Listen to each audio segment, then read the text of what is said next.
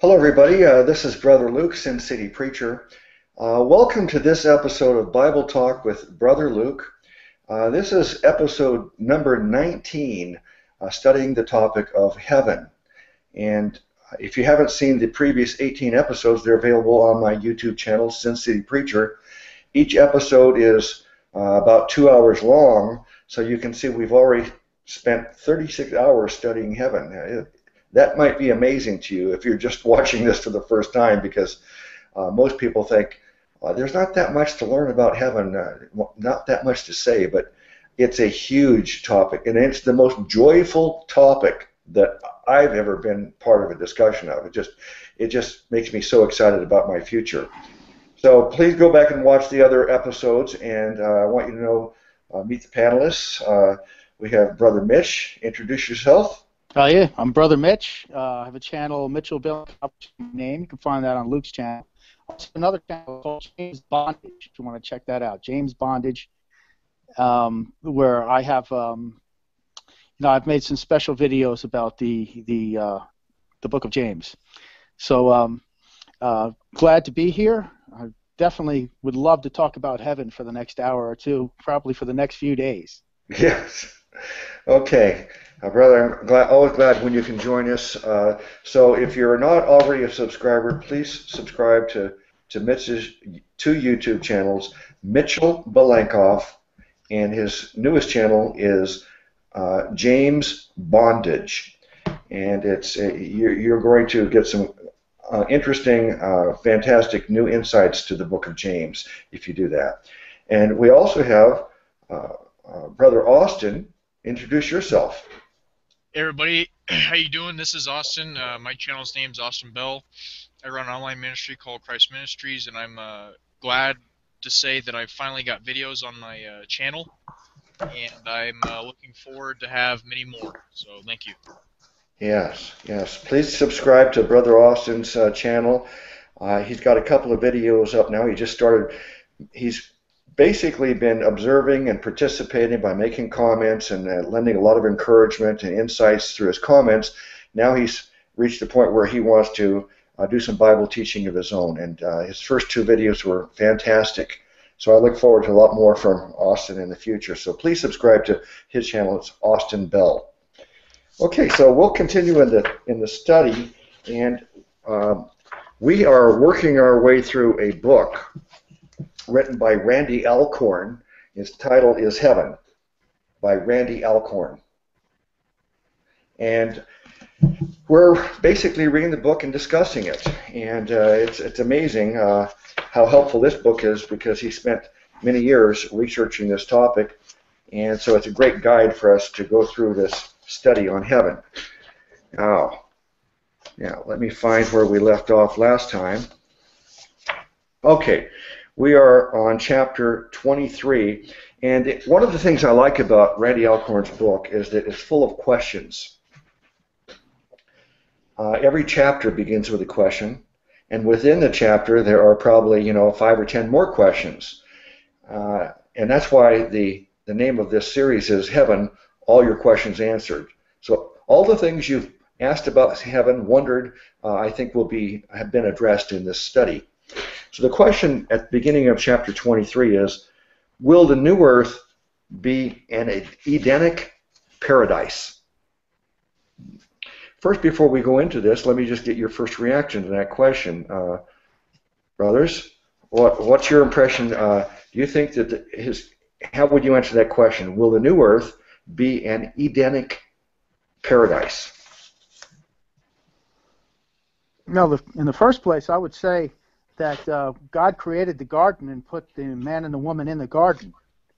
And there's no reason why, since the earth has been groaning since the time of the fall, that he won't turn the whole earth into a garden. It makes sense. I mean, why would he leave the earth in the state that it's in and put this small corner of heaven there? It's paradise, and Jesus said it was paradise, and rest in that. Yes. Well, there's a book written by someone famous years ago. I can't remember the author's name, but it's called Paradise Lost. And it's the story of the fall, Adam and Eve's fall, losing paradise, and then paradise regained. And that's what we're talking about now, is the fact that we're going to regain this paradise, and the earth will be renewed and made like it was originally with the garden. But we suspect it'll be even better than the original. Brother Austin, what's your first response to this question? Will the Edenic will the new earth be an Edenic paradise? Can I just get some clarification real fast? And what does the word Edenic mean? Edenic. It's a word. It's a word I guess Randy Alcorn made up. The root word is Eden. In other words, will it be like Eden? Okay. Yes, I believe so. Yes. Okay. Okay. Very good. Oh yes. Let's welcome Brother Jackson. He looks like he just joined us. Can you hear us, Brother Jackson?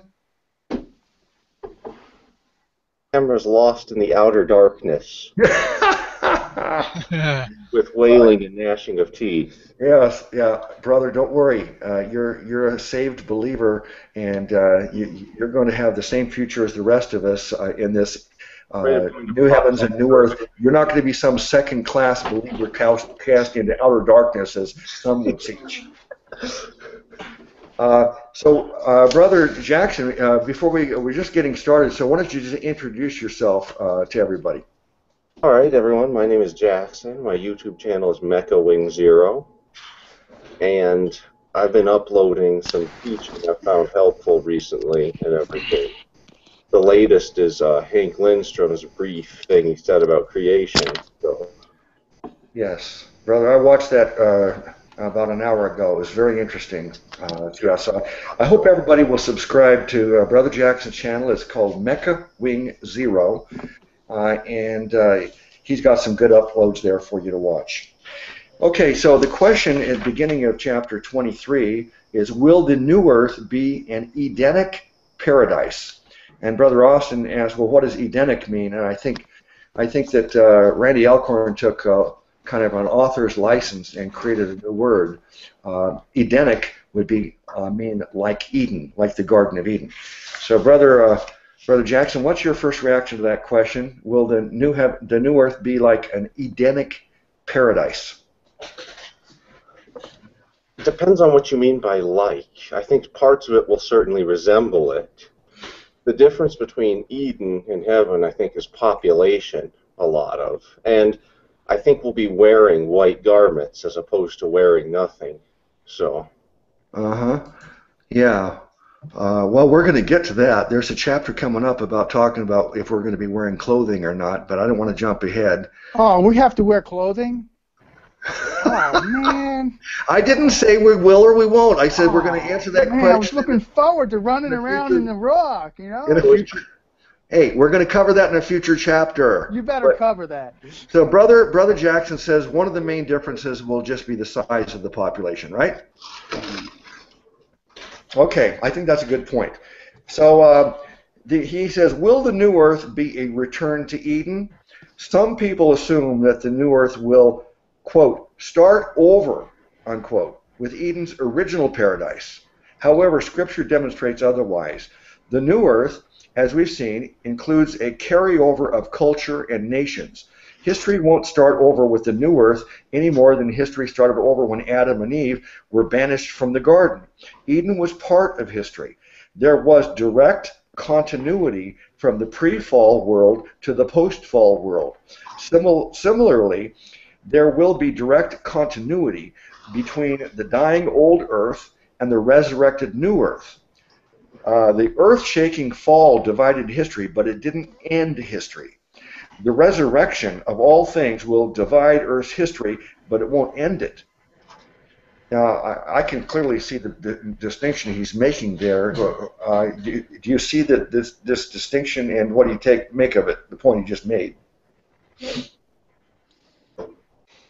I think it's a growth period. You know, it's as if everything had to happen, and now it's growing into something, and then it's almost like the fruition of let's say a caterpillar to a butterfly. You know, there's a transition that takes place, and a cycle that happens. That's what it seems like. Mm-hmm. Mhm. So he's making the point that it's not going to be like uh, um, the past never existed. It'll be a continuity. So we'll be aware of all the things that passed, just like we do now. We're not going to forget, um, just like our own identities. We discussed in previous chapters. Will we have our memories? And if we don't have our memories, then we're not really us, are we? You're not you unless you have your identity, and your memories is what identifies you as you from your experiences. And on top of that, if we don't have our memories, then what did we do all this for to begin with? Yeah. Yeah, and you wouldn't even know it's you if you didn't have your memories. And he's saying the same thing applies to this idea of continuity. The new Earth is not going to be starting over; it's a continuity, and we'll realize that. Wait, okay, now this is just a continuous change that we've gone through. We've gone through the Paradise Lost, the redemption, and now we're in the new Earth, and Paradise Restored. Jackson and Austin, do you want to make a point on that before I go on? Okay. Culture won't regress to Eden, where musical instruments hadn't been invented or where metalworking and countless other skills hadn't yet developed. That's in Genesis 4, chapter 4. I guess it refers to when these things were first developed. The fact that God mentions in Scripture these and other examples of technological progress suggests that he approved of the use of creativity and skills to develop society, even though people were hampered by the curse. In other words, the things that we have now that are good, like, well, I don't think all music is good.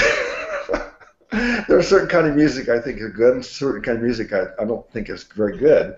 But music, art, culture, the things that a man has done through our creativity, through our God-given talents, even though we're in a fallen state, we've done some things well, and there's some things great that mankind has accomplished.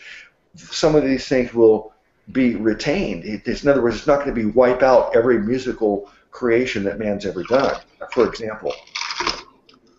What do you think of that? I think they should bring the blimp back.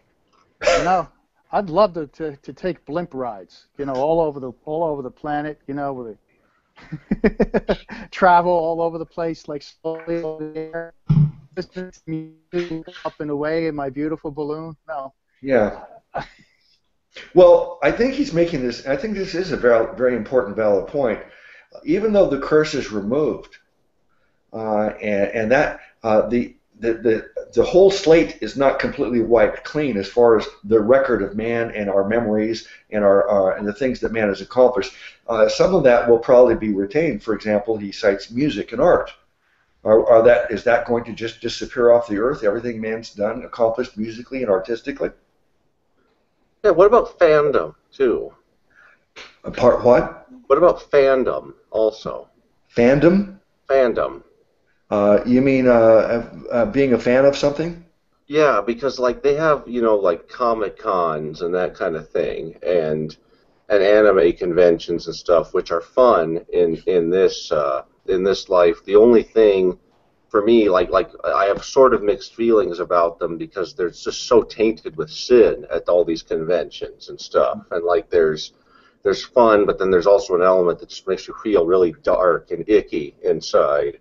And if there was sin-free fandom in heaven, that could be something I could get really into. But well, you know, there are some people that we love and respect who their opinion of heaven is that like everything about the earth is bad. Everything in the physical realm is bad. Kind of that Christo-Platonism idea that the physical realm is evil and everything has to be ethereal, non-physical, or else it's evil.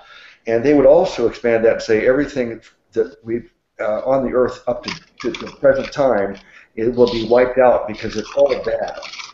And Randy Alcorn's making the point that no, some things from our man's history will be, God probably says, well, that's good.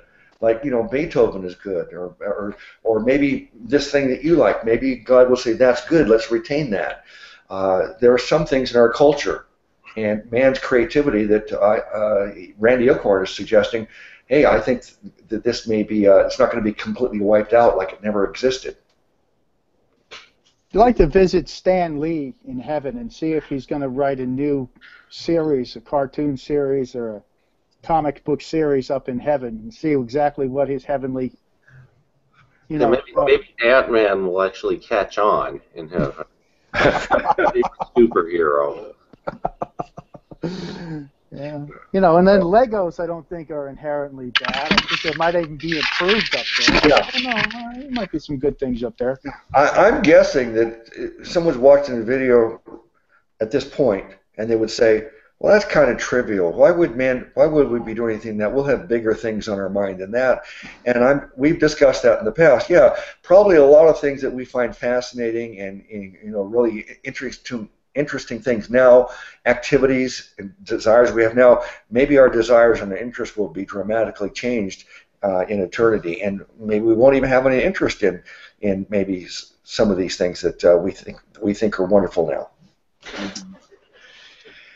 Some people expect the new earth to be a return to Eden with no technology or the accomplishment of civilization, but that doesn't fit the biblical picture of the great city, the New Jerusalem, nor is it logical. Would we expect on the new earth a literal reinvention of the wheel? No. Yeah. I was thinking maybe octagon would be a good shape for a wheel. That sounds like quite a bad idea, actually. All kinds of new problems with that. Yeah. I don't know, wheels the shape of ovals, up, down, up.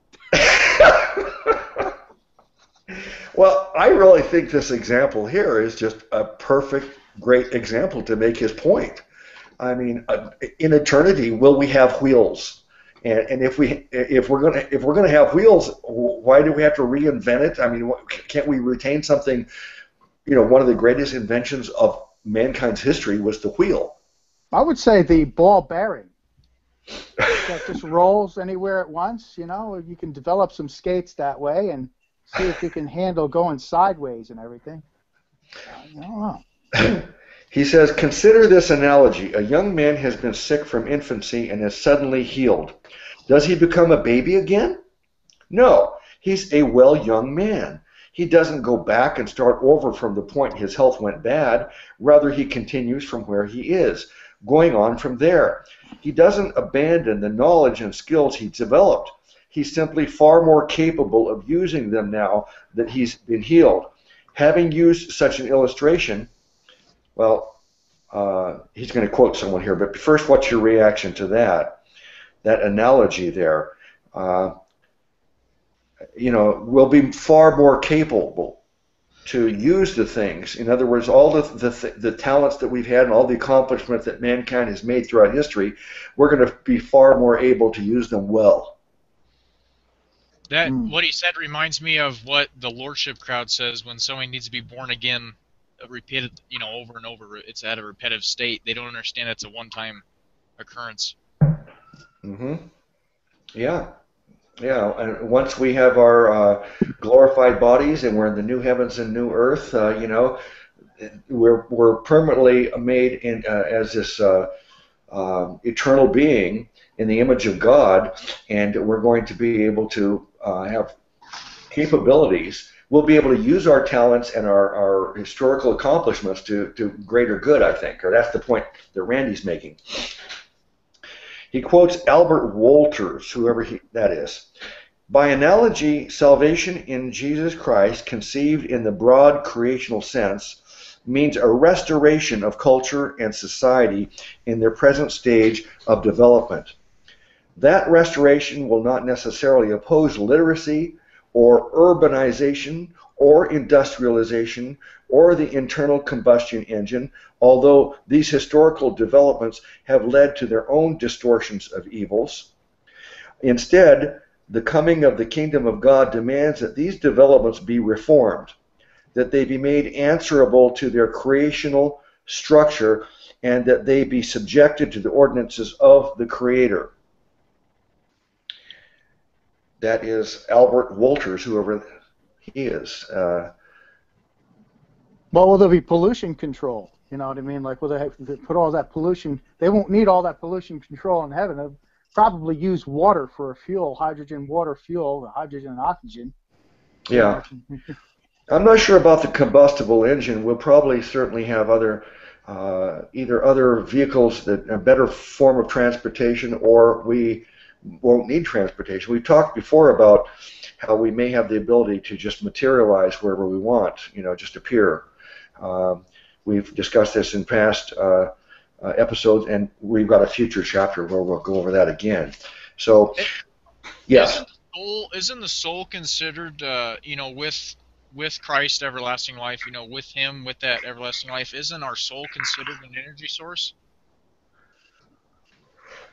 And if so, my question would just be to pertain to, what is it made out of? Light?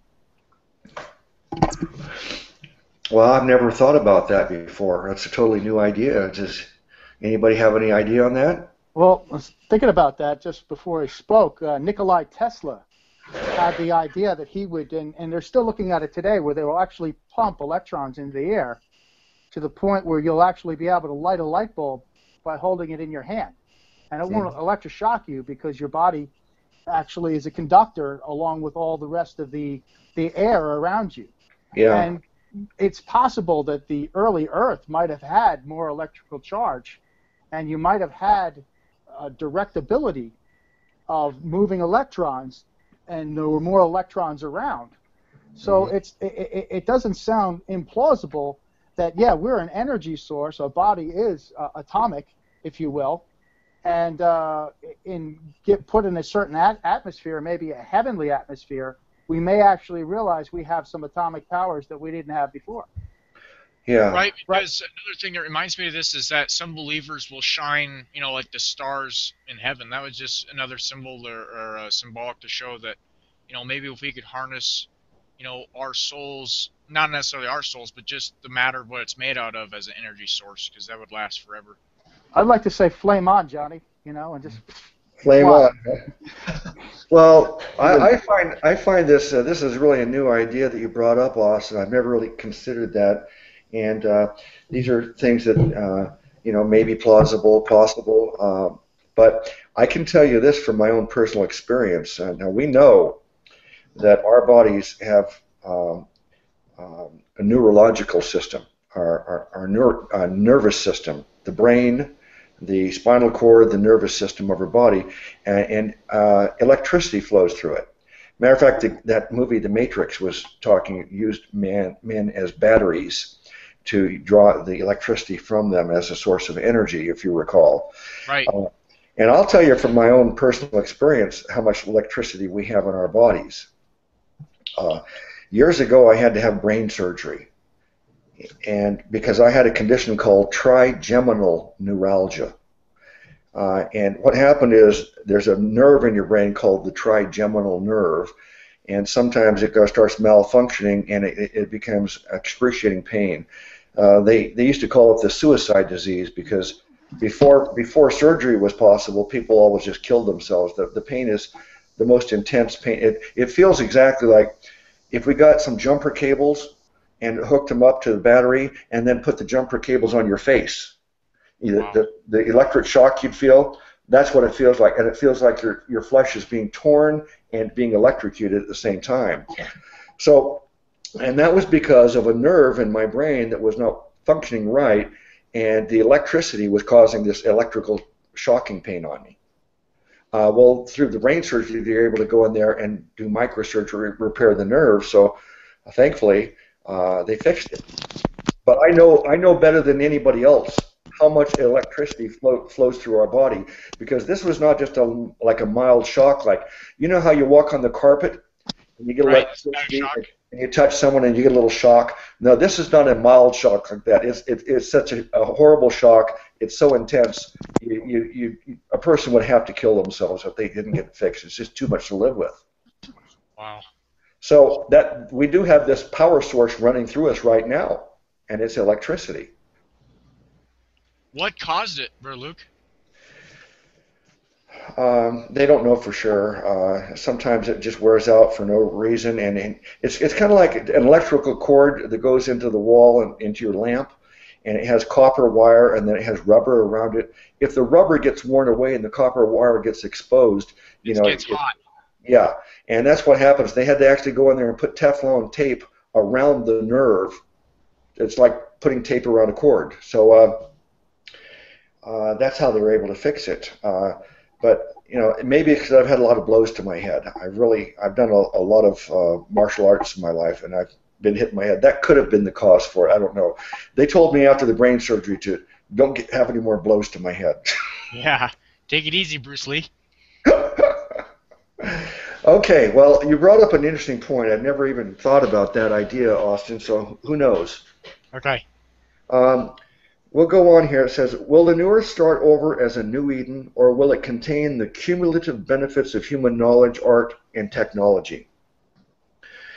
Life in the new creation will not be a repristination of all things, a going back to the ways things were at the beginning. Rather, life in the new creation will be a restoration of all things, involving the removal of every sinful impurity and the retaining of all that is holy and good.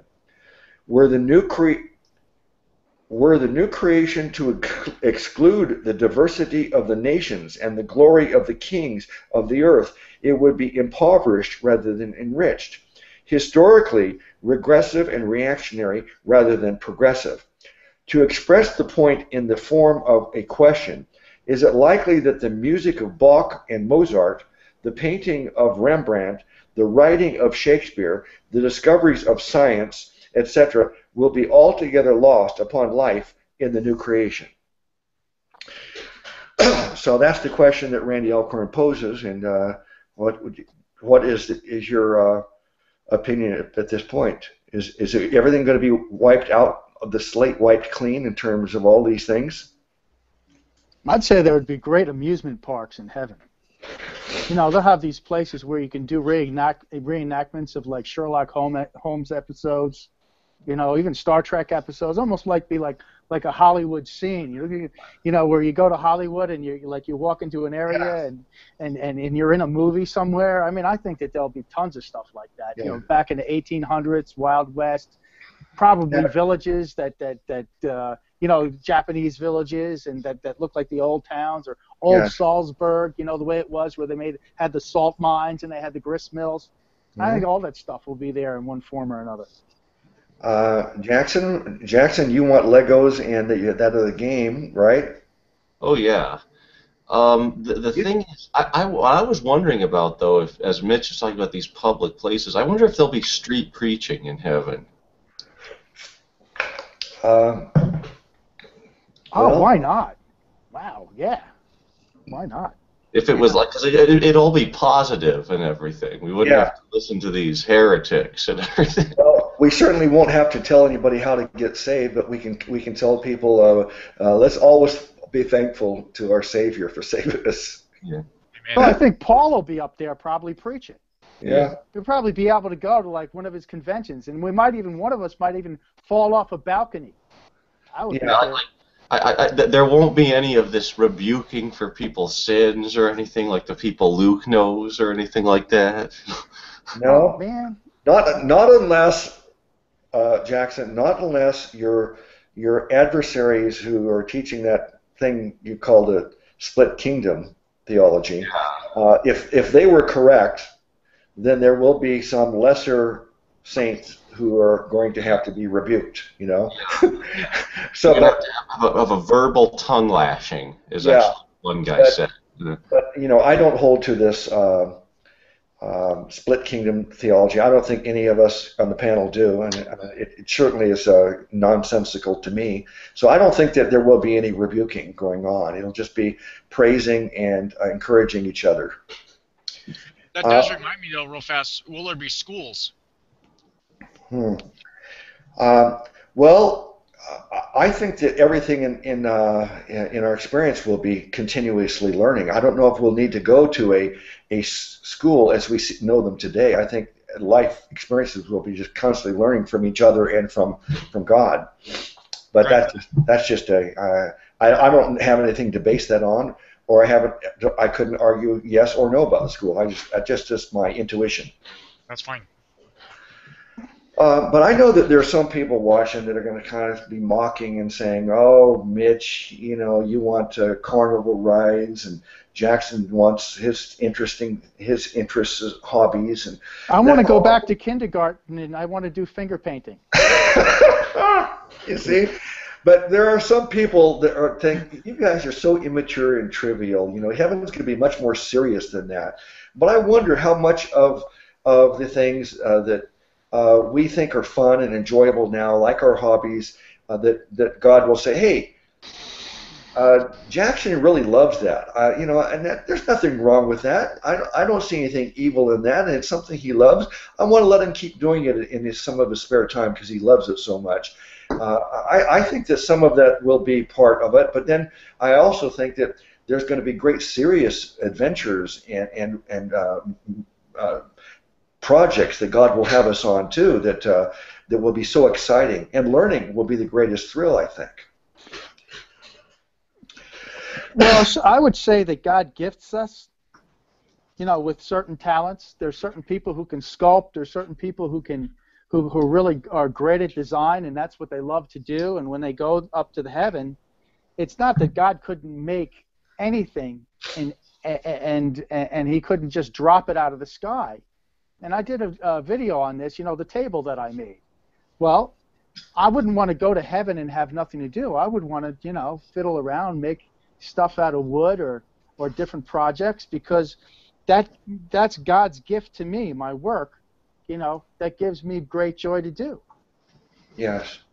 But instead of most people that I've known in my life, and even myself included, most of my work life, now I'm retired now, but in my work life, I went to work only to get a check. Didn't go to work because, oh, this is something I passionately love to do. You don't even have to pay me. I just want to do it.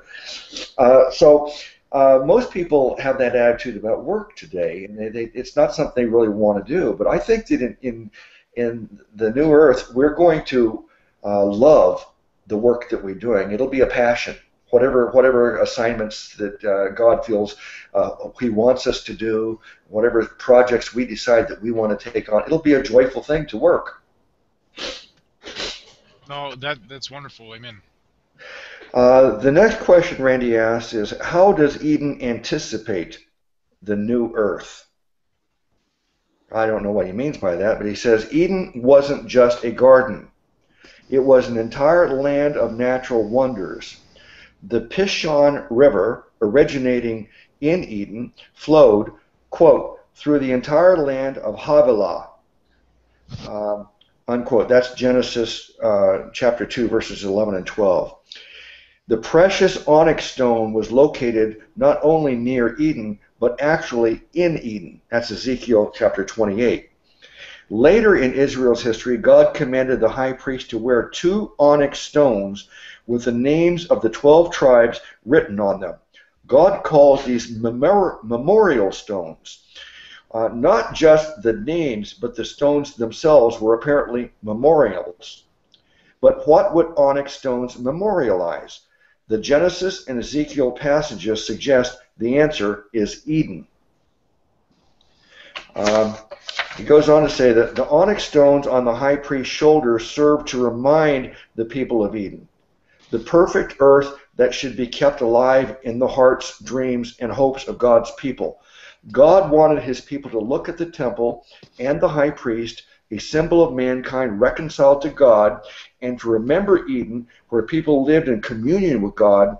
The stones suggested that in the redeeming mankind, God would restore them to Eden. That's an interesting point. Were you aware of the stones and the breastplate with the priest and all that, the meaning of that? No. I did read somewhere. It was a study on Lucifer's gems when he was, you know, he had all his gems, and I did read about the different stones. But the one that intrigued me the most was that the gold, the heaven's gold, how you know, beautifully furnished it is compared to our gold. It's just, you know, that 100% perfected gold. I thought that was really cool how that's going to look. Mm-hmm. Yeah. Uh, the point that he's trying to drive home here is that just as in our discussion right now, we're excited and we're looking forward to our eternity on the new earth. That our looking forward to that is not something that should be unusual. God intended for the Jews through the temple, through the priest, all these things to be memorials and give them this hope to look forward to this Eden again. And hope is one of the most important qualities a person has to have in life. And one of the saddest things is a person who's given up all their hope for their future. Oh, That's right.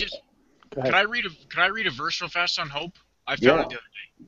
Sure. This is pretty cool because it's a cool saying. I just say that, faith is patience because we're waiting on it. We already know we have it. We're just waiting on it. And I found a verse that literally said that. It was Romans 8:24 through 25, and it says, "For we are saved by hope, but hope that is seen is not hope. For what a man seeth, why doeth he yet hope for?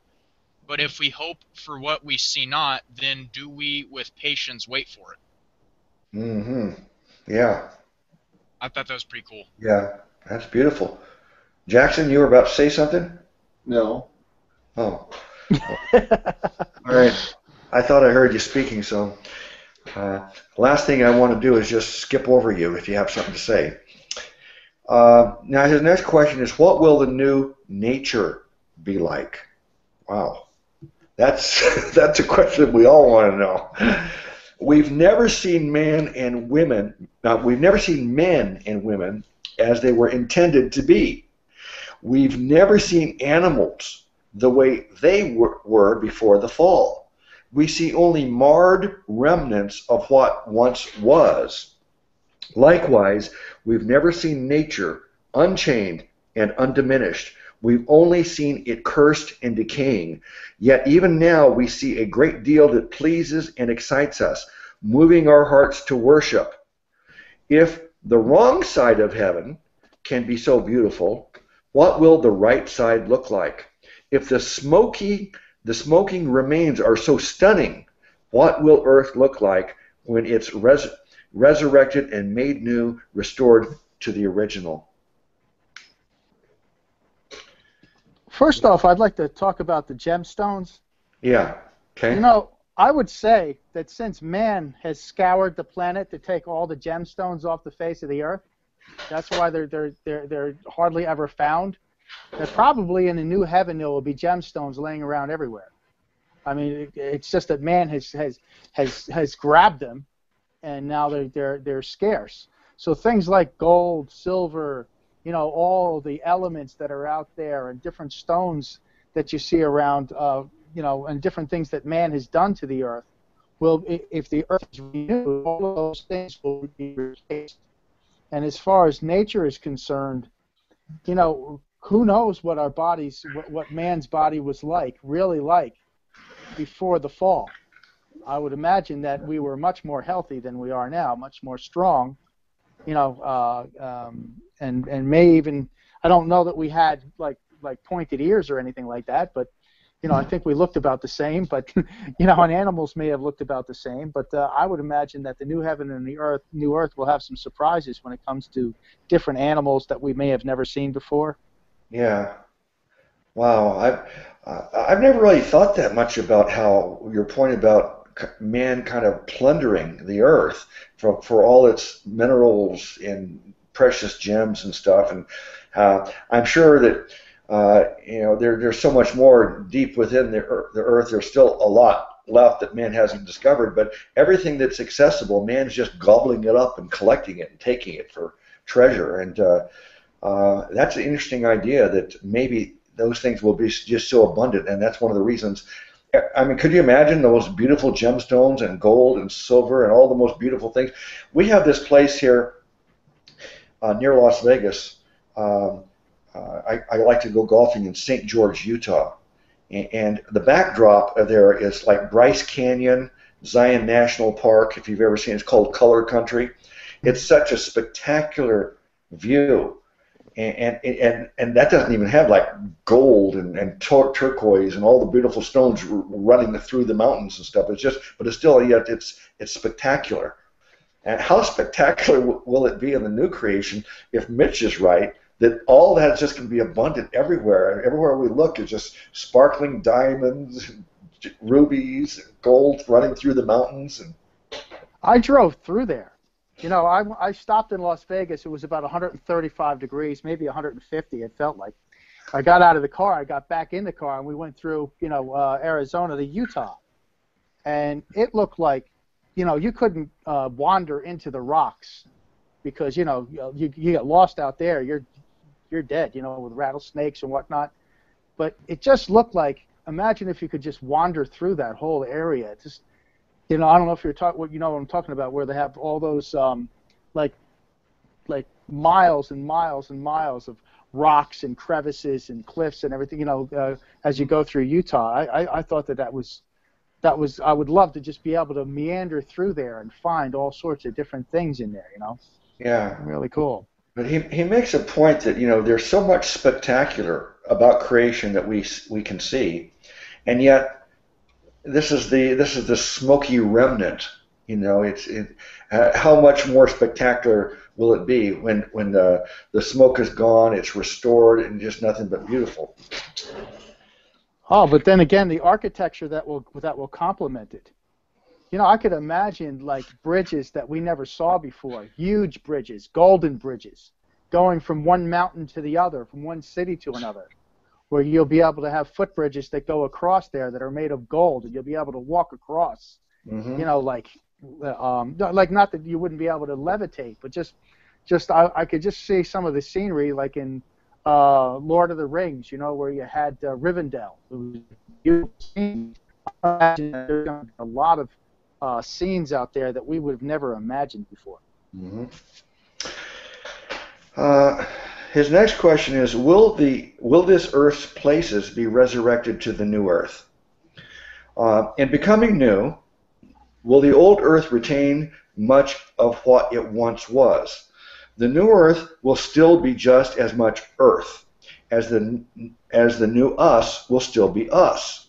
Quote, the world into which we shall enter in the parousia of Jesus Christ is not another world. It is this world, this heaven, this earth, both, however, passed away and renewed. It is these forests, these fields, these cities, these streets, these people that will be the scene of redemption. So the point is, he's saying that the Sequoia National Park, Yellowstone National Park, will we still have those things? Some of the great architectural accomplishments of man, will those still be there? Will we recognize those things? Or we know that the universe can be destroyed with a fervent fire, but when God creates the new heavens and new earth, will some of these things be brought back? Or you think that there'll be nothing will be there that we love, like the Grand Canyon, for example? Well, I was thinking that more like Hoboken, New Jersey. They revitalized that city. I don't know how many people have been to Hoboken.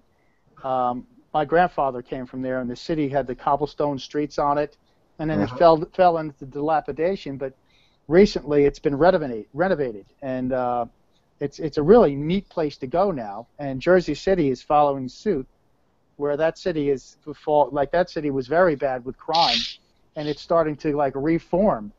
And I remember the days when we used to go up to the Bayonne, New Jersey, up in the city, and it was cool up there. I liked the city, but then you had, of course, graffiti.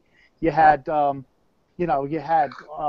people that were crime and whatnot, and so this is, and people that just dirtied up the city. So I would imagine they'll have. It's almost like the mafia. The mafia kept the streets clean for whatever reason, but we won't need the mafia to keep the streets clean. We'll actually live in a city where everything will be like the cleanest, nicest place. And as far as the parks, I could just imagine that they'll be just as pristine up there. The question is, will these be new parks, or will it be the old parks and the old national parks and stuff, but restored again, but perfect? Do you have any feelings about that, Jackson or Austin? Real fast, what was it to pertain to? Is there anything on the earth like a national park or a river or something that you just love, and you would love to see that on the new earth, the same one? I think Mount Everest deserves to be there. That's a pretty cool landmark. Well, the question is, will Mount Everest or many of these other things that we love, will they be on the new earth, or will the earth be totally, all those things be totally different, and we won't recognize those things that we are so majestic and memorable about the earth? I could go either way, and I would say that not to say that they wouldn't be there, but if it came down to it, like would Estes Park or Mount Everest be there? If it wouldn't be there, my only answer to that would be better. It would be a better version of it. I would say that it's either going to be there itself, or it's going to be there as a better form of it, like it's more magnified or something. Mm-hmm. Okay. Real fast, that does remind me though. Will the Earth be the same size? Yeah. I don't think there's nothing in Scripture, and there's nothing in Randy's book that really discusses that. I've never really, thought's never occurred to me. What if he shrunk us? What's that? What if he shrunk us? Yeah, what if the earth and mankind and everything is scaled down to like, a 1/1,000,000th size? Well, it would also pertain to, would we also have the same equation of ocean to land? Or would we have more land, or would we have more ocean still? Well, we're going to come up to that, because there's a verse in Revelation that says there will be no more sea. Like there's not going to be any oceans. So we'll come up to that, though. It's coming up soon. So no lost city of Atlantis in heaven. Okay, just check it, because I'd love to go there. No, I don't think so. We still have lakes though, and rivers. Yeah, well, we know there's a river running from the New Jerusalem all the way through the whole city, capital city. Yeah.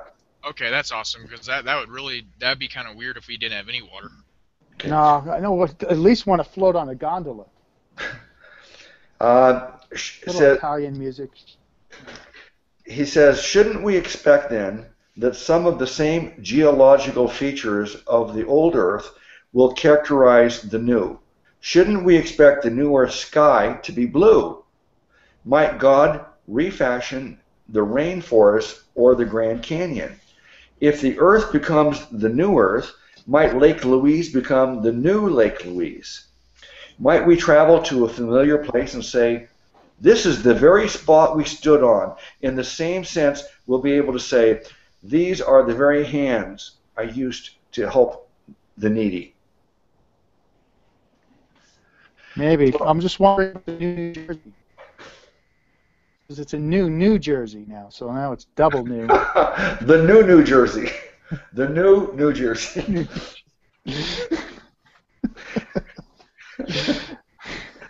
Well, what do you think of that? I mean, the best point he makes there is, will the sky still be blue? That's a feature of the Earth, that we have a blue sky. Why would we think that we won't retain a blue sky? And if that's the case, will we still have the Grand Canyon? Well, the sky is many colors.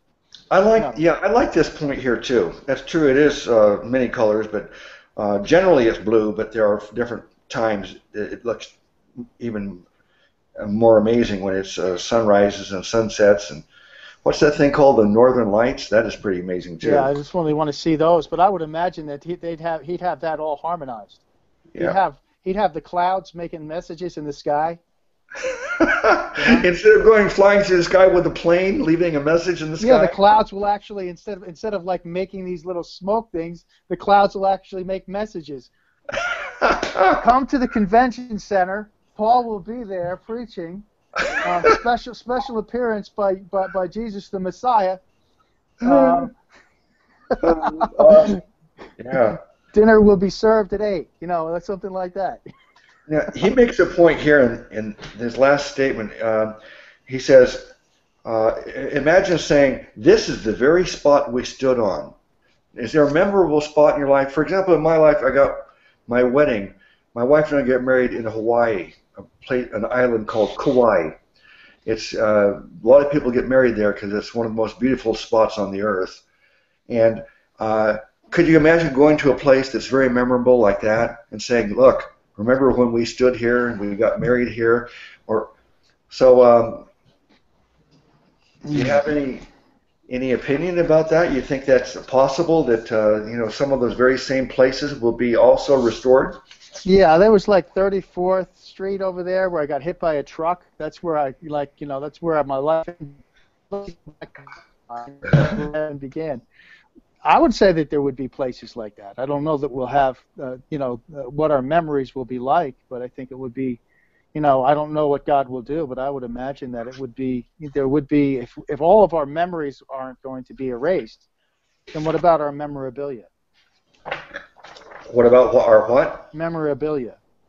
The things that we remember, that the places that we went, some of the possessions we had. Of course, we leave all our possessions behind, but if there's a new heaven and a new earth, and there was a certain desk that I liked or something like this, or piece of furniture, I'm wondering if there will be an actual replica of that up there. Mm-hmm. Yeah. Maybe Mitch and I, since we're getting older here, things like that are like great sentimental value to us, and maybe Jackson and Austin, they don't think in that way. Do you have any sentimental places that you'd like to make sure are on the new earth? Sentimental places on the new earth. I don't know. I mean, nothing that I wouldn't leave, because I've gone all over. I wound up in California. I like it here, but I don't know that I would. I wouldn't accept something new. But if there was a place that I really liked and there was a replica of it, and I don't know what God can do, but I do know that God could do anything. We have no clue. Yeah. We have no clue of the things that are in store for us. Yeah.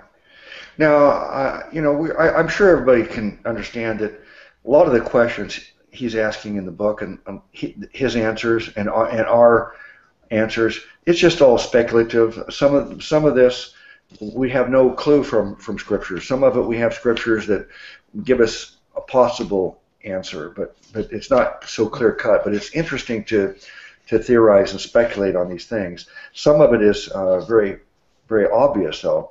We're going to move on now. First, Austin, were you about to say something?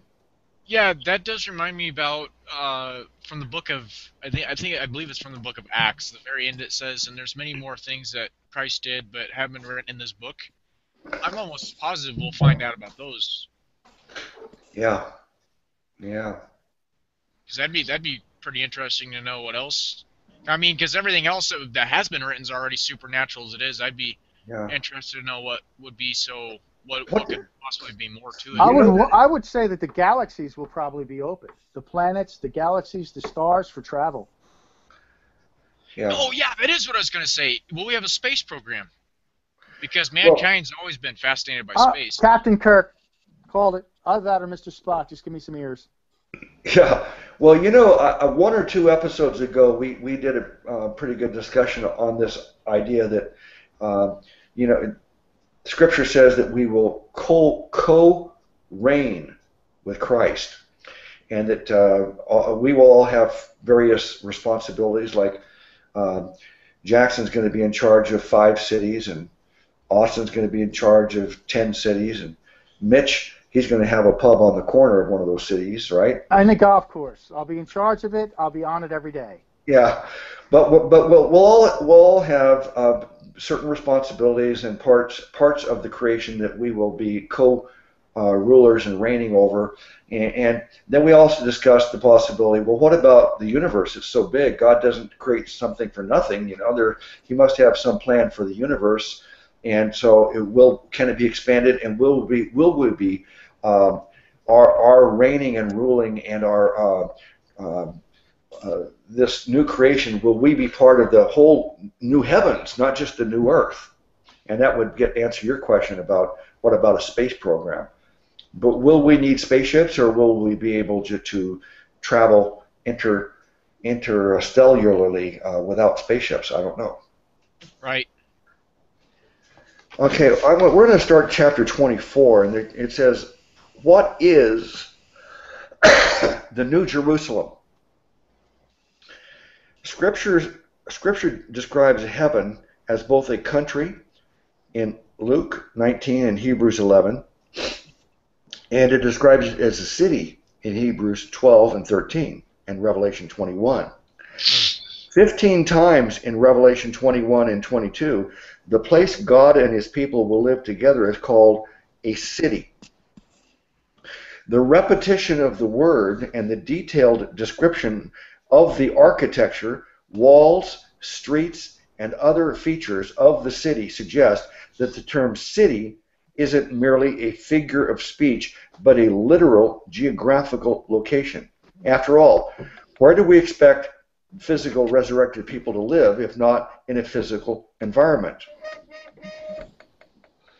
So the first thing to consider is this referring to the New Jerusalem being a city? Is there any reason that we should just take that metaphorically and it's not really a city? Or should we say, yeah, it's an actual city with it has roads and buildings and architecture And people. and people that live in it? Exactly. I wonder if that would be a privilege to live there. Like the promised land, like what we were speaking before with Moses. I wonder if that'd be a privilege to live in New Jerusalem. Well, Jackson, what do you say about that? I'll remain neutral. Well, I thought that would be right up your alley because he's asking a question that is kind of controversial in your teaching lately. Will it be a privilege to live in the New Jerusalem, or that is just for select really good saints and the other people? Talking about that specific part. What's that? Talking about that specific part. Because yes, I definitely think that all saints will be able to enter the new city. Okay. Yeah. Because otherwise, you have these different classes of saints, and this split kingdom theology that Jackson has been teaching against. Yes, and I'm glad you brought that up because it's important to realize that those who think there are these classes right here misunderstand Revelation 22, and that where it says talks about those outside the gate. Let me just quickly see. Okay, Revelation 22:15 says, "For without," it's 14 and 15. Sorry, blessed are they that do His commandments. It says, "Wash their robes" in newer translations, that they might have the right to the tree of life and may enter in through the gates into the city. For without are dogs, sorcerers, whoremongers, murderers, and idolaters, and whosoever loveth and maketh a lie. I believe verse 15 very strongly is talking about unsaved people, in contrast to the saved in verse 14. The advocates of kingdom exclusion think that 15 is talking about saved people. Yeah, I don't know why. Obviously, your answer is the logical thing. I mean, they're without. They're without. Those are the lost people. They can't be there. In fact, they are in hell. That's why they're outside. Yeah. Okay. So I thought Jackson was the guy to answer your question, Austin. He's kind of specializing in this subject lately. Yeah, I'm actually kind of like Mitch has this thing with James. Mine is against this kingdom exclusion type thing. Yeah, and I think both of those topics are very worthwhile topics to specialize in. There's an important ministry to teach about those things. Well, I think in the city, though, I kind of don't. It's almost like when kids used to come over my house. They used to go in my refrigerator. Like they used to come to my house and crash. Like if the door would be open 3 o'clock in the morning, anybody can come walking in. My kids and their friends would come walking in the door, and make themselves at home at my house. So I'm wondering, is this place that I'm going to have in my place, and I'm not going to let other people who I happen to have love and fellowship with come into my house? Or is everybody going to kind of like share their place? It'll be kind of like Legend of Zelda, Mitch, where you run in and break everybody's pots. Yeah. Yeah, and then sleep in their bed. Yeah. Well, I think the question there would be, will Mitch ever really desire privacy from the other people? And if he does desire privacy, will we respect his privacy and not impose on him when he's not in the mood? I don't know. Whatever. I think it could be shared. I wouldn't, because no one could steal anything from you. I wouldn't have any problem, leaving my house open. I guess so. It would be a problem if they came in when you're sleeping, but I don't know if are we going to be sleeping? I don't think so. That's it. I'll be partying. I'll be waiting. I'll be like, come on in. Yeah, bring it. What you got to? Oh, what you dead drunk? That's all right, as long as we have a little bit of fun. Okay. I just see it being almost like back in the 60s. I don't know how many people kind of remember it back then. There was a lot of, there was this whole idea of everybody getting along in utopia. And I think that really that attitude back then was kind of like they were looking for heaven on earth, but really the only place that it's going to be like it was or like everybody thought back then is heaven. Uh-huh. I don't know how many people know what hippies are, but, No, Brother Luke, to answer your question, I did find something. It was something that we'd want to see, like a landmark or something. And what my choice was 1950s America. I'd love to see that again. It's always been a favored topic of between Maya and I have a good friend that we speak on that we would like to, see that utopia kind of avenue of this wonderful neighborhood. Everything's clean cut. It looks really nice. I would like to see that. That'd be my choice. Mm-hmm. Yeah. Well, that'd be the drive-in theaters of the 1950s. Yeah. Right. Well, I was born in 1950, so I know very well how wonderful the 50s were, and I long for those times. As far as I wish, I don't think some of the things that America has changed over the last few decades have been good, and I think it was better back then. It really was the good old days, in my opinion. And then I know people that argue, no, now is the best time because, well, they have their reasons, but I disagree. Well, then the people in the 20s would have something to say, too, just before the Great Depression. And, and I'm not really into doo-wop. I'm actually into 20s music, all that older stuff. So, I don't know. I kind of, once in a while, my brother used to play doo-wop all the time. All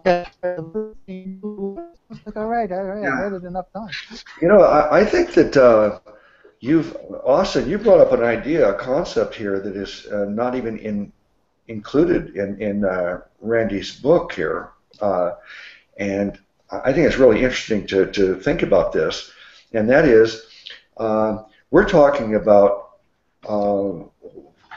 what will heaven be like from our perspective, living in this time in this place in America, but how would they if we had someone from a different century, from the 1800s or the 6th century or the 10th century, and they were in this discussion with us right now, they would be looking at things entirely differently as far as how they would answer these same questions we've been trying to answer.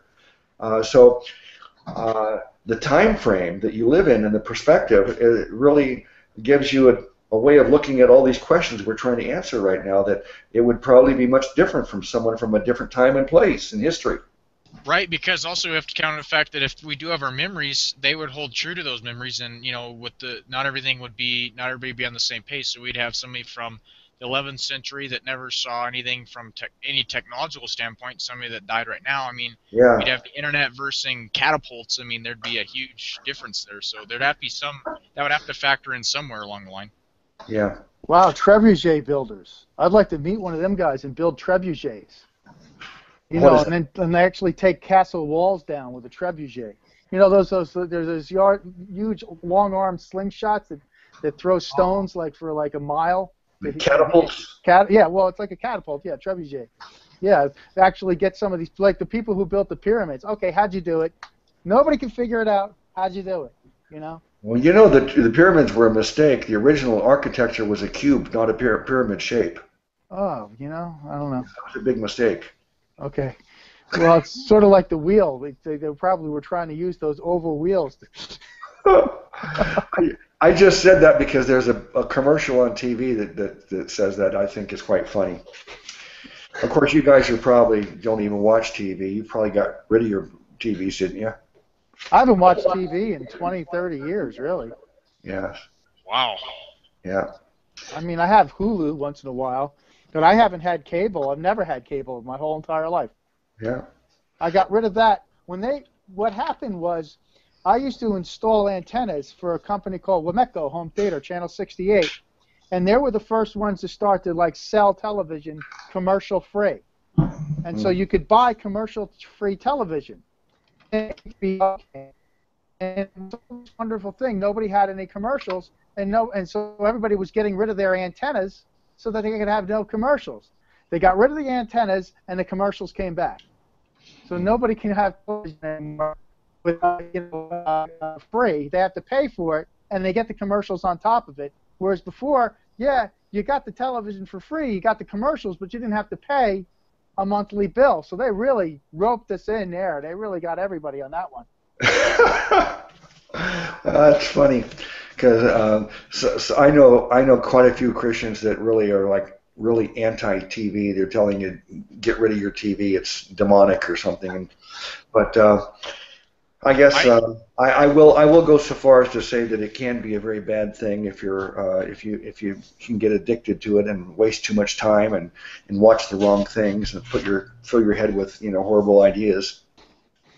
The reason why I got rid of it because I hated commercials. But when I got on the internet, it's like a virtual library. I mean, you can do anything you want with it. You can learn off of it. You can, right now we can fellowship with it. It's just the internet to me replaces that. Maybe that's just my generation is kind of. I think it's still it's an adaptive kind of thing that the kids being born now. I mean, they're already born with a cell phone in their hands. So well, I never. Go ahead.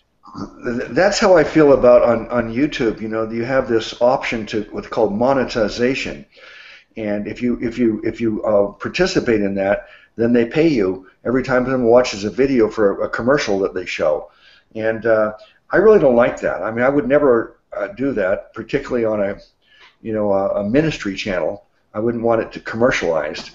Maybe it'd be okay if you had some like a commercial channel that you're doing, but it's not Christian.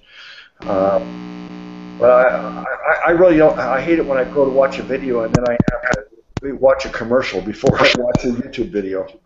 Just install AdBlock Plus. Yeah, What's there's that? a program you can get rid of all the advertisements on YouTube. Oh, really? You'll have to teach me how to do that later, okay? Yeah, Okay. AdBlock Plus. Okay. Then he says, everyone knows what a city is. A place with buildings, streets, and residences occupied by people and subject to a common government. Cities have inhabitants, visitors, bustling activity, cultural events, and gatherings involving music, the arts, education, religion, entertainment, and athletics. If the capital city of the new earth doesn't have these defining characteristics of a city, it would seem misleading for Scripture to repeatedly call it a city. Do you think that's a fair conclusion Randy Alcorn just made? Yeah, I think that there will be cities up there, and they will be just like the cities we have on Earth. I wonder if this means there'll be sports teams up there. I was thinking about Civil War reenactments. The sports team is good too. Well, those are things that I think we'll discuss that further too in next few chapters. But yeah, the question. Some people who are very pious will say, "How dare you even think that we'll be thinking about spending our time on such trivia?" And yet, some kinds of sports, like my sport, I prefer is golf. And will I be able to continue golfing with a perfect body, be able to play better golf, and and these various sports and various things that we like for entertainment now will that be part of it? Since cities now have these types of things, and if the New Jerusalem is called a city over and over again, why wouldn't these things be part of it? One thing about cities, they can't be congested. Nowadays cities, we're getting rid of too many parks. You know, there's not enough freedom, there's not enough space. That causes problems, and emotional problems and everything else. So I think that, yeah, it's not so far different that we'll have anything different, but there has to be, this. We have to have the parks. We have to have that freedom. It can't be too congested because it's not a concrete jungle we want to live in. I think there is a possibility that Jesus might assign you the responsibility of making sure that the cities never get congested like that. Okay, I'll do it. Okay. Just don't give me like tickets, for not parking or parking tickets or meters or anything like that. I'm very upset. Okay. Yeah, well, you and your octagon wheels, they take up too much space. Well, I don't have to worry about setting the brake if you're rolling, because it's not going to roll. Yeah. Okay. The city at the center of the future heaven is called the New Jerusalem. The city is portrayed as a walled city. Its security is beyond question. It is perched on the peak of a hill that no invading army could ascend. The city's walls are so thick that they couldn't be breached by any siege engine, and so high that no human could hope to scale them. Of course, the city won't ever be under attack, but its structure will remind us of God's might and commitment to protect his people. Yeah. Well, what would be the purpose of having walls around the city, and such great walls? Randy's saying it's just to show us, it's kind of like a picture of our security in Christ. But we won't have to fear anything. We won't have to fear invading armies or anything like that. So why do we need these walls? They look nice. Yeah, won't they be out of gold? Aren't they made out of gold? I think the streets are made out of gold. And the gates are made out of pearl. Pearl, okay. When I think of the walls of the New Jerusalem, I remember the morning a pastor came to see me. His teenage son, Kevin, was also his best friend, had died 4 months earlier. This pastor had recently attended a seminary course I taught called A Theology of Heaven. By God's grace, the class had comforted and encouraged this man. As the pastor sat in my office, he opened his hand to reveal a beautiful reddish polished stone. I'd never seen anything like it. He said it was jasper, which I recognize as a stone that will make up the walls of the New Jerusalem. The stone was a reminder of his son Kevin and of the assurance that he and his son will live together again in a glorious city with jasper walls. The pastor insisted I keep the jasper stone. He said, I want you to know I'm praying for you as you write your book about heaven, and I want you to have this stone to remind you of heaven's reality. I often look at the stone and hold it in my hand. The more I do, the more beautiful it becomes. It's not ghostly. It's solid and substantial, just like the place that awaits us. Another point he's making about that this is a physical reality. It's not some ethereal, non-physical dimension we have to look forward to. He says the walls would be made of jasper, huh? That's interesting. Okay, now the question is, what are the city's dimensions? The city's exact dimensions are measured by an angel and reported to be 12,000 stadia, the equivalent of 1,400 miles in length, width, and height. That's Revelation chapter 21. Even though these proportions may have symbolic importance, this doesn't mean they can't be literal. In fact, Scripture emphasizes that the dimensions are given in man's measurement. If the city really has these dimensions, and there's no reason it couldn't, what more could we expect God to say to convince us? I deal with whether the dimensions are literal in Appendix B. Well, okay, are you familiar with this idea that in Revelation where it gives us the dimensions of heaven? It's pretty big. 14,000 miles by 14,000 by 14,000. Length, height, and width. 14,000 miles. Yeah, that's big. Yeah. That's very big. And that's just this capital city of the new earth. So that brings up the question Austin asked earlier, will the earth be the same size? Well, when we understand how big this capital city is, it makes me wonder right now is, well, maybe the earth will be much, much larger than it is right now, because if it's not, this capital city is going to take up a large geographical area on the earth. A metropolis of this size in the middle of the United States would stretch from Canada to Mexico and from the Appalachian Mountains to the California border. The New Jerusalem is all the square footage anyone could ask for. Were you aware of the immense size of the city? I mean, from Canada to Mexico, from Appalachia to California. No, wait a minute. Did you add into their height? No, we haven't talked about height yet. We're going to get to that, but that's length and width. It's going to be that square size, and then the heights will be equally high, 14,000 miles high. That's a big place. Yeah. You can fit a lot in there. Even more astounding is the city's 1,400-mile height. Some people suggest this is the reach of the city's tallest towers and spires, rising above buildings of lesser height. If so, they argue that it's more like a pyramid than a cube. We don't need to worry what heaven will be, that heaven will be crowded. The ground level of the city will be nearly 2 million square miles. This is 40 times bigger than England and 15,000 times bigger than London. It's 10 times as big as France or Germany, and far larger than India. But remember, that's just the ground level.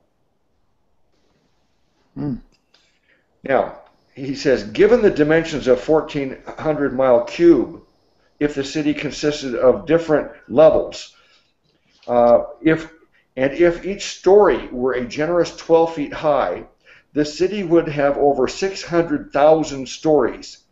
If they were on different levels, billions of people could occupy the New Jerusalem with many square miles per person. If these numbers are figurative, not literal, surely they are still meant to convey that the home of God's people will be extremely large and roomy. Austin? Yes. I don't think we need to worry so much about getting congested. Maybe you're going to have to find another job. Okay. Is the highest spear, is that taller than Mount Everest? 14,000 miles? How high is Mount Everest? Like, What's 6 miles? Yeah. Wow, that's out of the boat pretty hard. Yeah. Must be a very different concept of the atmosphere up there. Yeah, because we can't lose oxygen. Everybody would be dead before then. Yeah. Well, just given the dimensions alone, it does sound like the Earth is going to, if not going to be bigger, it's going to be, there's going to be a drastic change somewhere along the line. Yeah, well, it's possible. See, you've asked a couple of really good questions tonight that brought up totally new ideas I've never considered before. And I think that what's to say that the Earth will not be this same thing, but many times bigger? It may be. It doesn't really speak of that. If these numbers are figurative, not literal. Oh, okay, I read that. The cube shape of the New Jerusalem reminds us of the cube shape of the most holy place in the temple in 1 Kings chapter 6. The three dimensions perhaps suggestive of the three persons of the Trinity. God will live in the city, and it is His presence that will be its greatest feature. Well, I've heard a lot of people talk about how to meet these dimensions, it must be a sphere. I'm not a sphere, a cube, height, width, and depth equal, or a pyramid has height, width, and depth equal. But another geographical shape that also has 3 equal dimensions is a sphere. Height, width, and depth are all equal. But I have a hard time seeing the New Jerusalem being a sphere coming down on the earth. But it could very well be a cube, and he's saying that is the model in the, what do you call it? In the shape of the most holy place in the temple.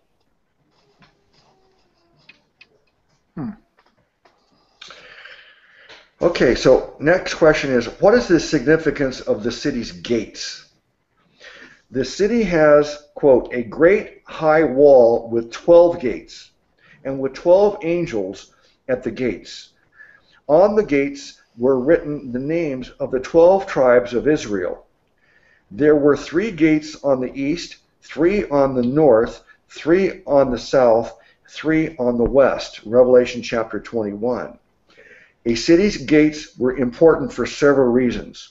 First, they were a place of defense from enemies. Typically, the gates of the city were shut tight at night to keep out dangers. Even Disneyland, the happiest place on earth, closes its gates at night. However, Scripture tells us, quote, on no day will the gates ever be shut. Why can the gates remain open? Because the city's 12 gates are attended by 12 angels. Of course, there will be no enemies outside the city's gates. The entire new earth will be filled with the knowledge of God, and citizens from outside the gates will regularly travel in through them.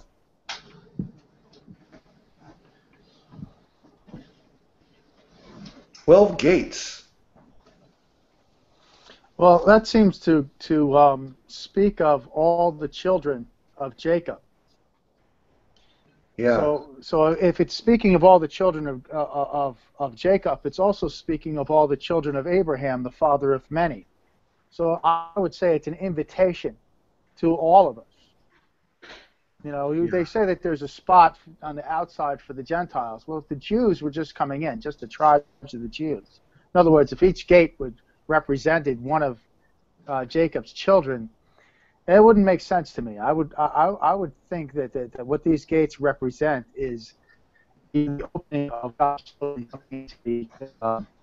coming through the gate. Yeah.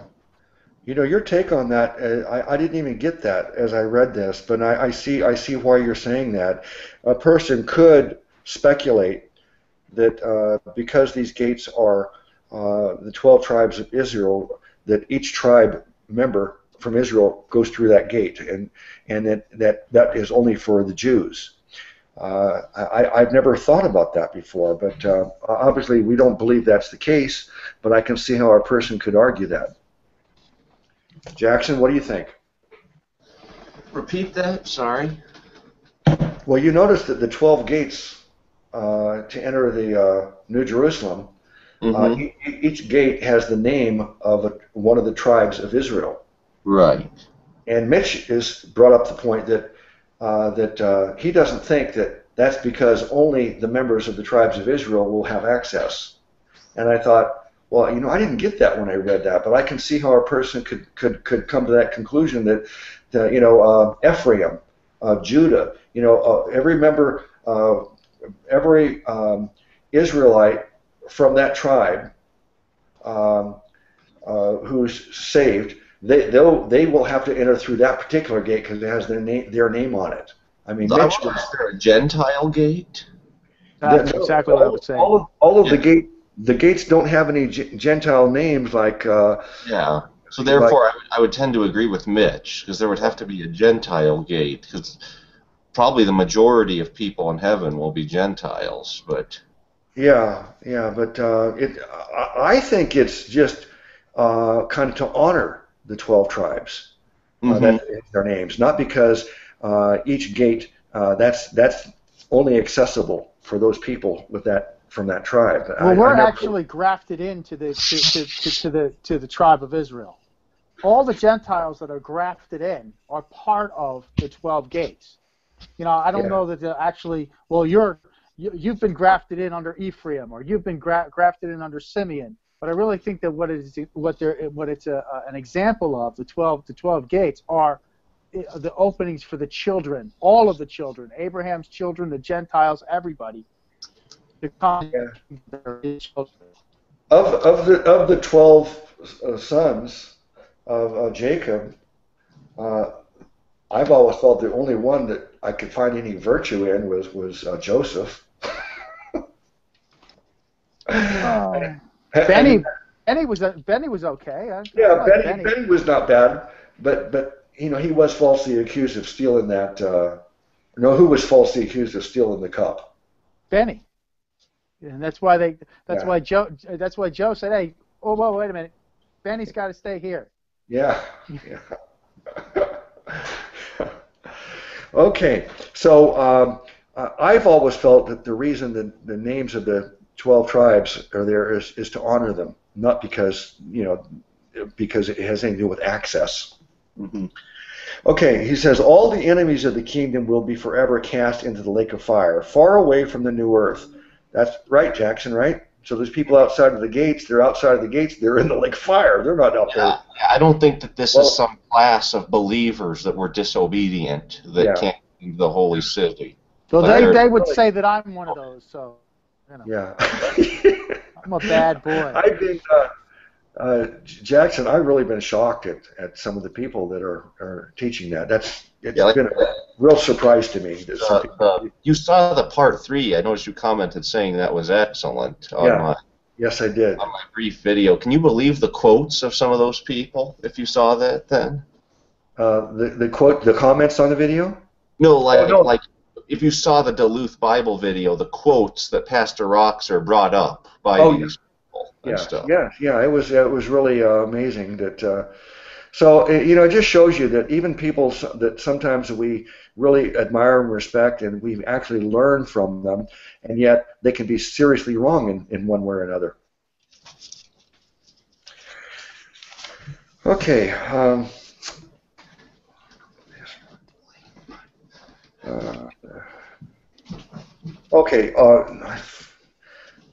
I don't know if I read this night. All the enemies of the kingdom will be forever cast into the lake of fire, far away from the new earth, so the gates will remain open with no need for searches or metal detectors. Any citizen of the new earth is always welcome, always free to come to the capital city, and even to access the king's throne. The open gates guarded by angels remind us that our safety has been bought and permanently secured by God. The city's open gates are a great equalizer. There's no elitism in heaven. Everyone will have access because of Christ's blood. His death is the admission ticket to every nook and cranny of the New Jerusalem. People won't have to prove their worth or buy their way through the gates. All people will have access to the city's parks, museums, restaurants, libraries, concerts, and anything and everything the city has to offer. Nobody will have to peek over the fence or look longingly through the windows. Well, you can tell elitism. What's that? There won't be any elitism.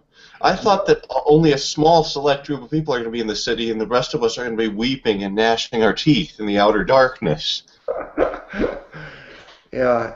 So obviously we're happy to know that Randy Alcorn is not one of these people who believes in the split kingdom. And what's the other name for it? The more extreme branch is called kingdom exclusion. These people actually think not only will there be a split in classes, but the carnal believers will suffer some sort of 1,000-year consequence for. Okay. Well, at least we know Randy's not in that camp. I'm happy to know. So there's like TSA agents at the gate. Exactly. Real fast though, that wouldn't make any sense anyway. Just on one verse that when Christ says, John 8:12, I am the light of the world, and Jesus spoke again saying, I am the light of the world. Any man that followeth me shall not walk in darkness, but have light of life. if these people are saved, and then keep in mind that kingdom exclusion identifies them as, yeah, they are saved, but they might have been carnal or they might have done something else. Well, if they were cast in outer darkness, they'd have the light of Christ. So why would they emphasize the fact that these people won't have any light there? I mean, that they're almost going to the point that they're making an error in that statement without looking at Scripture. Well, yeah, that Austin, that's one of the many ways in which this theology fails to realize that these people are lost. Like another thing that could be brought up, right, in keeping with what you're saying, is the parable of the man who, because they believe that the man who came to the wedding feast without a wedding garment was saved. And the master says, bind him hand and foot. If he's saved, that means by this point everyone has a new nature there. Why would you have to bind him hand and foot? Because if he has a new nature and he's perfectly obedient, he could just say, put your hands behind your back and don't move them, and he would do it. Yeah. Yeah. Austin, you brought up a good argument against their concept. And as Jackson said, that's just one of many, many ways that we could, refute this idea of kingdom exclusion. Okay, the gates are where people enter and leave the city. The vast distances involved.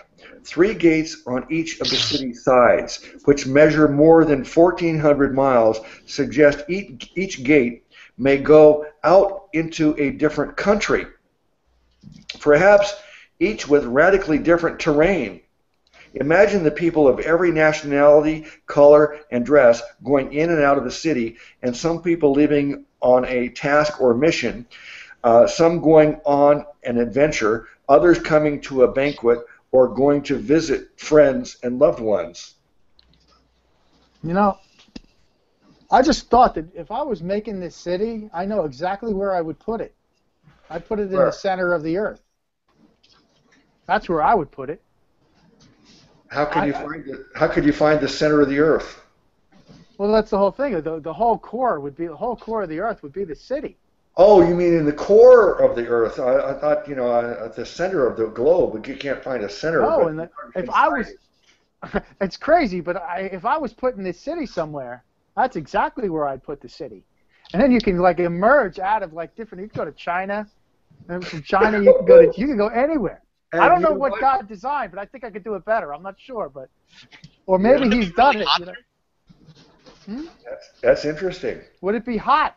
Who knows what it would be or what our bodies would be like? But if I was building this huge city, I would tuck it right in the middle of the earth.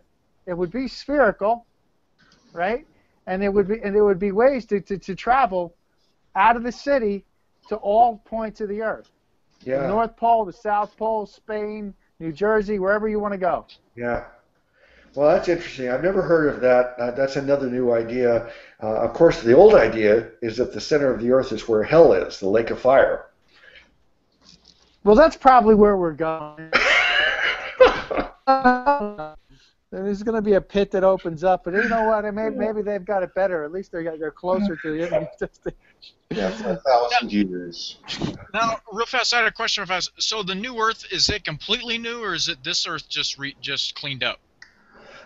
Well, that's the point.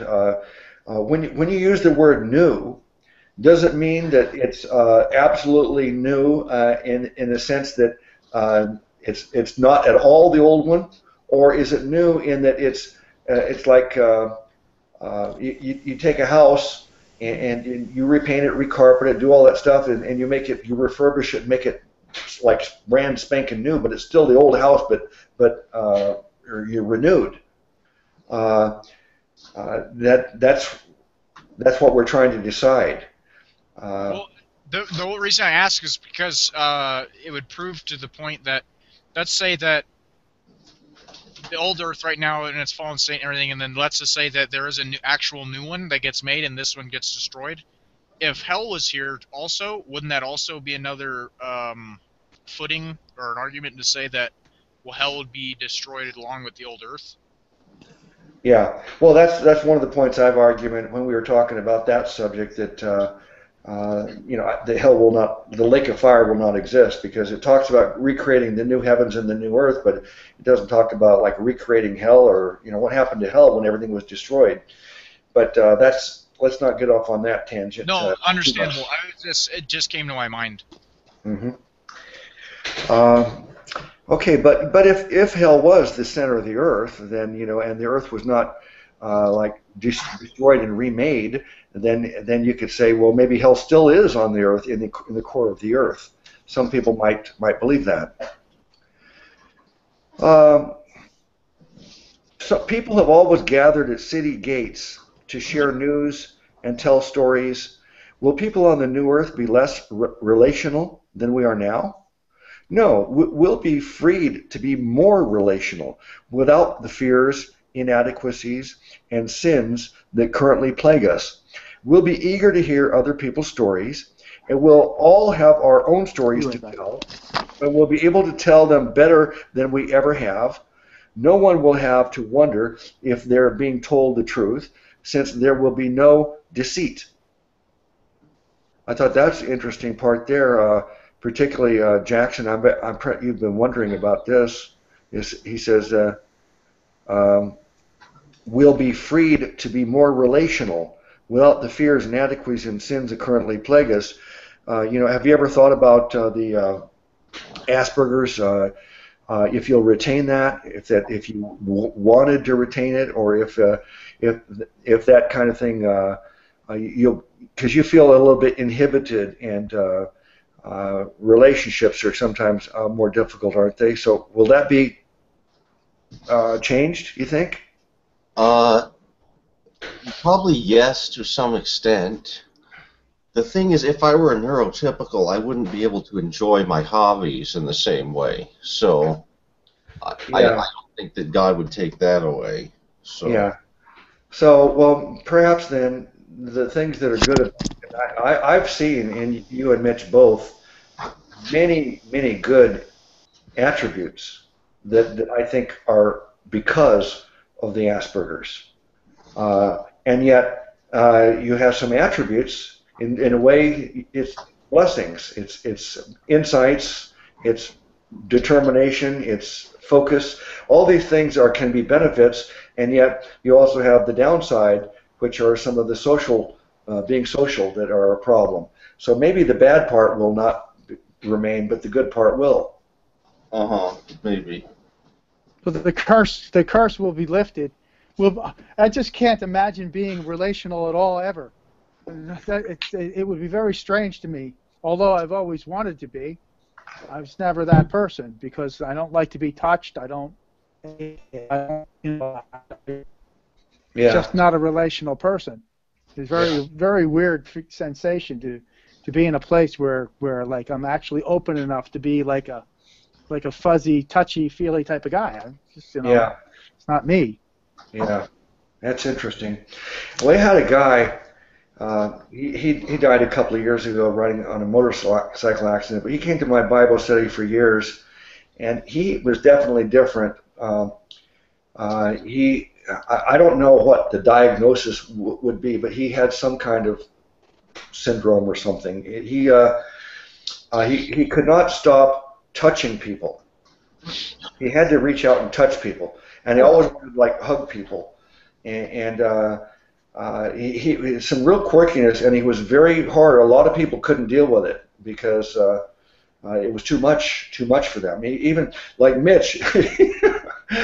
If you were in the same room with this guy, his name was Bob. If Mitch and Bob were in the same room, the dichotomy, the tension would be too much. Bob couldn't resist hugging Mitch, and Mitch would be like running to get away. Don't hug me. I'd jump straight out a window. I'd jump right out. Excuse me. Yeah. It's funny. And this guy died, unfortunately, then? Yeah, he was. His transportation was a small motorcycle, like a scooter, and he eventually got hit by a car a couple of years ago. So I have no doubt that he's with the Lord. And so we'll see him there. And I wonder, everybody will want to hug him. He'll probably be really happy because he'll get all the hugs he wants. He told me once how he got saved. I just love this. And he said that nobody in his life, nobody loved him. Everybody thought he was too odd and wouldn't have anything to do with him. But when he realized that Jesus loved him, that's why he got saved, because he understood how much Jesus loved him, and finally someone loved him. It was just like I couldn't hardly, listen to that without crying over it. But it was that's what drove me to Jesus too. The love of Jesus has for us, and other people, they get saved because the fear of judgment and hell. Right. I was going to put that in the sermon real fast. That's a wonderful story that he said. But modern day, what we have right now is we have too much preaching against sin, not enough preaching to the sinner. We have this, we put this judgmental aspect over people instead of telling them, hey, just come home as who you are. It's a free gift. Yeah, very true. There are people that feel that if you don't spend a lot of time talking about people's sin and the judgment and hell, that you are leaving out something very important, and you're kind of watering down, and you're compromising. You're not taking a balanced approach presenting the message to them. And I certainly would not want to say, oh, I want to omit sin, and I want to omit the judgment and hell. I don't think we need to omit those things at all. But what I want to emphasize rather is what we're talking about now, heaven. The promise, the joyful promise that someone has. Jesus will give them eternal life in this new Jerusalem, this new earth. And when people understand the wonders and the joys, the ecstasy, the bliss that they can receive for eternity, I think that's a much more appealing message to them than them saying, I can't believe in a God that's going to burn people in hell. You get that a lot. But people who understand heaven, that's why this subject of heaven is so important, and it's been so neglected. I hope that more and more people will catch on and say, let's start telling people more about heaven. Oh, by the way, I don't know if you noticed this, Jackson. You and Austin both found a little fault in my diagnostic questions a few months ago. I said the diagnostic question is, you ask someone, do you think you're going to go to heaven when you die? And you said, well, I wouldn't phrase it like that. I wouldn't talk about them dying right off the bat. You thought that was negative. And that made me realize that, okay, I could rephrase it a better way. So in the Bible tract that I put together on my video, the question is, do you think you're going to heaven? Wonderful. And I think it's a far better way to do it, just by not emphasizing. Right off the bat, I don't need to talk about death. I don't need to talk about hell the first thing out of my mouth. I just ask them, do you think you're going to heaven, and why? That's wonderful. I like that. Okay, Jackson, do you approve? Uh-huh. Okay. I think that was Austin who said that, though. I think it was both of you. I think Austin and you both were emphasizing that point to me. Sorry, I missed the point. Well, a few months ago in one of these hangouts, we were talking about the diagnostic questions I would ask someone to determine if I thought they were saved and how to proceed with them. And would I start off by asking them, do you think you're going to heaven when you die? And Jackson and Austin, they were saying, well, I think that I wouldn't say it like that because I wouldn't bring up death right off the bat. I think that's the first thing out of your mouth shouldn't be death. And so since then I've changed it, and now the question is simply, do you think you're going to heaven, and why?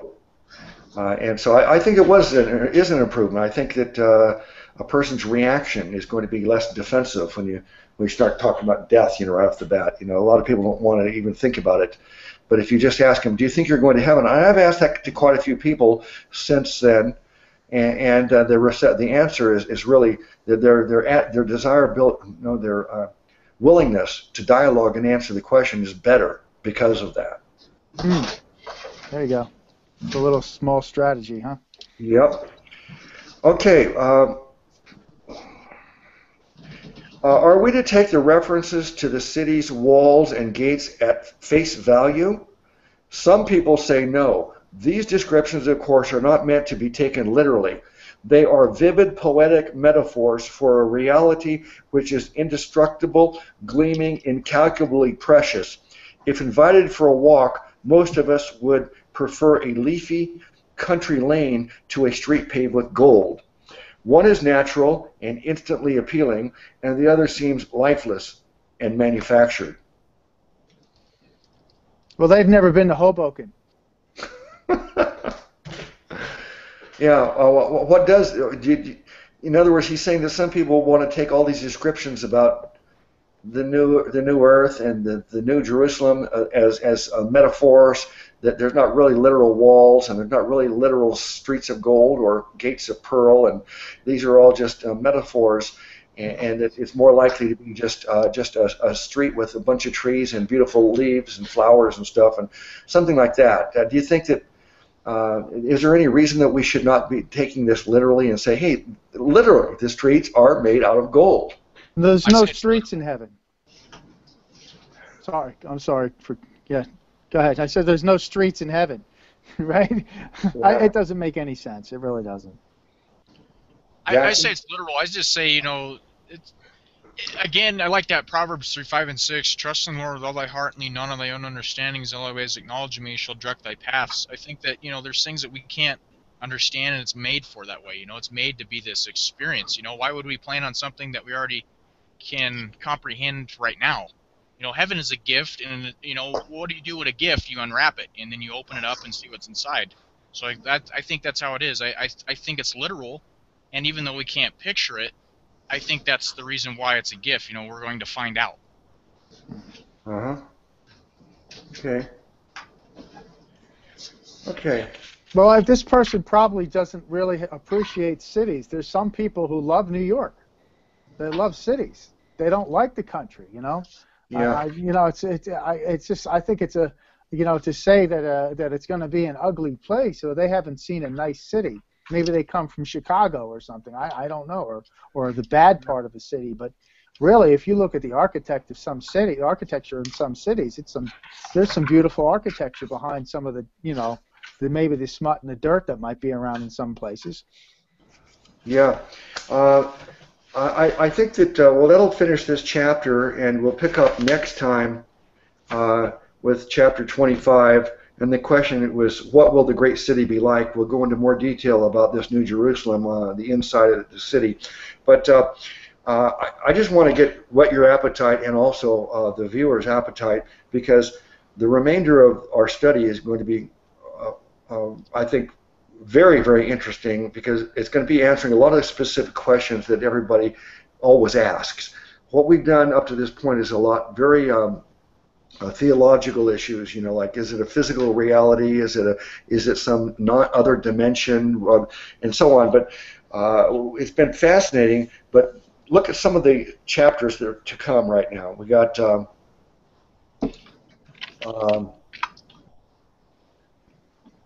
will there be space and time? Will the new earth have sun, moon, oceans, and weather? Will we be ourselves, or what will our bodies be like? Will we eat and drink on the new earth? Will we be capable of sinning? What will we know and learn? What will our daily lives be like? Will we desire relationships with anyone except God? Will there be marriage, families, and friendships? Whom will we meet, and what will we experience together? How will we relate to each other? What will new earth society be like? Will animals inhabit the new earth? Will animals, including our pets, live again? And so on and so on. Those are the subjects we'll be going on in the remaining chapters. So I'm pretty excited that the subject matter we're getting into next. So we'll end this study on heaven here for today. I'd like for everybody just to make anything from what we said today that is you think is either really new to you, or interesting or important to re-emphasize, let's mention that before we close here. Brother Austin, what do you think? Just truly, this was a really cool chapter. You know, taking in things that we can't relate to or identify right now, and then we can't comprehend it, but we'll be there. And it again, that we're waiting on faith is patience. We're waiting on what we'll eventually find out. I'll go with a gift, and then I'll wrap it up with a salvation verse on the gift. I view it all as a gift, and we're unwrapping the gift, and we'll find out what's inside once we're there. But right now, we're just given another great gift of God is the mind, and right now we can just visualize it the best we can and talk about it. But I'll go with Ephesians 2:8-9. It says, "For grace you saved by faith, and that not of yourselves. It is a gift of God, not of works, lest any man should boast." The gift of God is eternal life in Jesus Christ, and we get that by faith alone, in Christ alone. And Jesus Christ said in John 6:47, "Verily, verily, I say unto you, he that believeth upon me hath everlasting life." It's a free gift. You can never lose the gift, and it lasts forever. Okay. Amen. Austin, thank you for participating today. Jackson, would you say anything that stood out in the discussion today that you think should be emphasized? I thought it was cool how we've explored the possibility of taking it literal versus figurative, and the literal interpretation is the much better one and everything. This isn't just all some mystical, imaginatory image or something like that. There actually will be streets of gold and a city and all this stuff. So I'm really glad about that. Yeah. Yeah, I think that this is episode 19, so we've had 38 hours talking about heaven, and I remember in the very beginning one of the things that we were discussing is the great misconception about what our eternity holds for us. That we won't even have bodies, that we'll be floating off in some dimension, and it'll be non-physical and boring, and just we've come a long way since then in learning about heaven, and one of the main things that people hopefully will get out of this is that there's a lot the scriptures say about heaven and the new earth, and that for the most part we should take it literally and say, hey, it is a literal city. And we do have literal physical bodies, and it's going to be a physical reality. So, yeah, I agree that's very important. So, Brother Jackson, thank you for participating today. And Brother Mitch, what stood out today that you think should be re-emphasized? Well, what always stands out is that when we talk about these things, it seems to be far-fetched. But then on the other hand, the people who don't talk about these things seem to sell it short. And for something that we're going to hope in, like what God has made, the Garden of Eden or better, to take a view that doesn't have any life in it, and then put your hope in it, it kind of doesn't make you really want what you're going to inherit. It's short-sighted. Why are you doing all this if heaven's going to be some place? And it really encourages me to think of the possibilities and know that whatever it is, it's going to be beyond probably my expectations. Yeah. Amen. Thank you, Brother Mitch.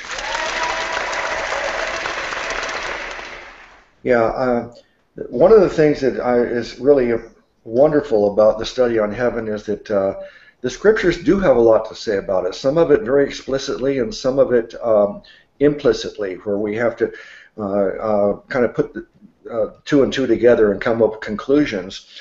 And the more that we study it, the more excited I am about my future, because Jesus Christ promised me eternal life in heaven, and eventually on this new heaven, the new earth.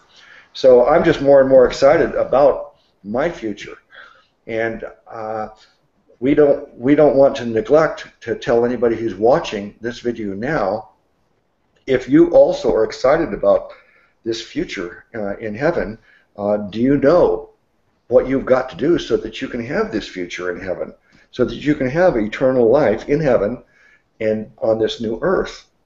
So we certainly don't want to leave you without that information and make you wonder, well, what do I have to do so I can have it? So let me start off by asking Brother Jackson, could you tell anybody watching it now, what do they have to do so that they can have this promise of eternal life in heaven? Interestingly, the easy way to heaven is actually the right way to heaven. And not only is it the right way, it's the only way to heaven. You see, Jesus Christ came to the world. He was sent by God the Father, and He is God in the flesh.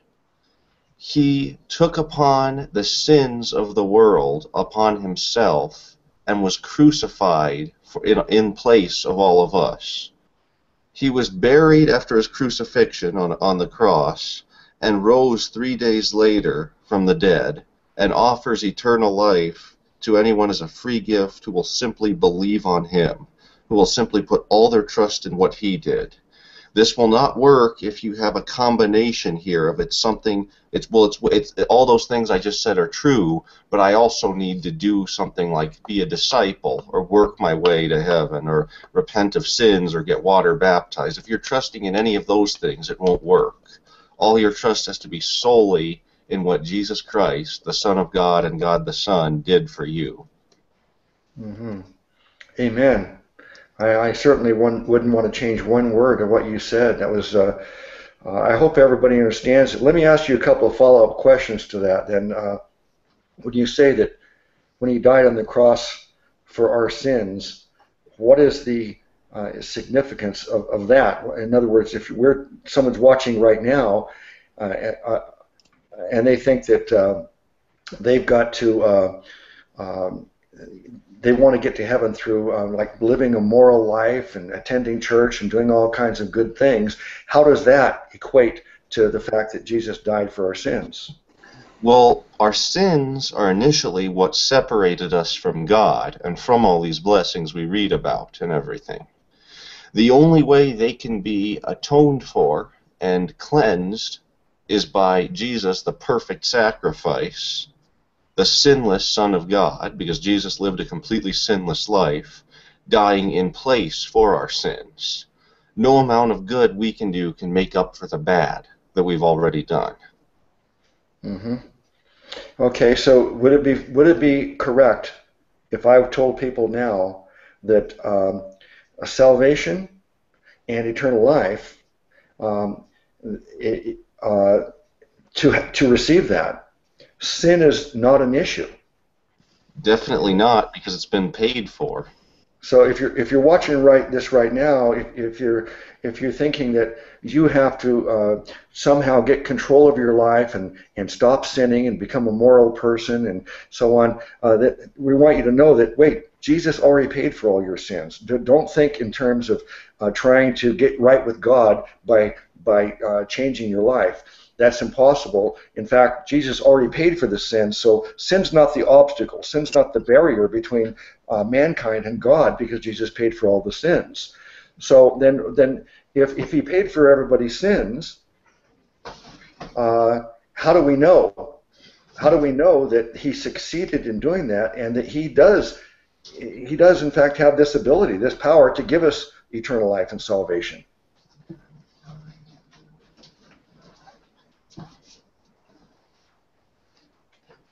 Anybody can answer that. He rose up from the dead. Yes. So Jesus, the scriptures say that the Father raised Jesus from the dead. The scriptures say Jesus raised Himself from the dead. The scriptures say that the Holy Spirit raised Him from the dead. So and Jesus predicted that He would raise Himself from the dead. So we know that the beginnings of the church, the reason they believed in Jesus was who he said he was, and he does have the power over life and death, is because he proved it to them by raising himself from the dead. So the importance of this resurrection is that gives me confidence in saying, hey, Jesus is worthy of my faith. He justified, I am justified in putting my faith in him because he proved to me he has the power of life and death. He raised himself from the dead, and so therefore he is able to keep his promise to give me everlasting life and give me resurrection. So that's why the cross is so important, because now we know sin's not the obstacle. He paid for our sins. The reason the resurrection is so important is because now we can know, hey, I can confidently put my faith in Jesus. He proved he has power over life and death. So now he's offering eternal life to everybody. What do they have to do in order to receive it, Brother Mitch? Well, first thing they have to do is they have to believe the things that, you know, and they have to know the secret handshake. And for $39.95, I can teach them this handshake. They have to send me a check, and for a bonus, I'll show you the special handshake that gets you higher up in the kingdom of heaven. But really, all you really need to do is ask. Ask, seek, and knock. And yes, you will learn of these things about how Jesus was a Jewish carpenter that came to his own, and his own did not understand who he was. And he died on the cross to pay the penalty for sins. And so when we see that in history and we read the scriptures of the Old Testament and history, we see an account of this and how this act saved us from ourselves, and how this Jesus said, I am the way and the truth and the life. No man comes to the Father but through me. Then what you really need to do is ask. Ask, seek, and knock. Just talk to Jesus, and I'm sure as you ask and seek, don't give up, keep asking, he will reveal himself to you. And at that point, you'll know. Yes. Amen.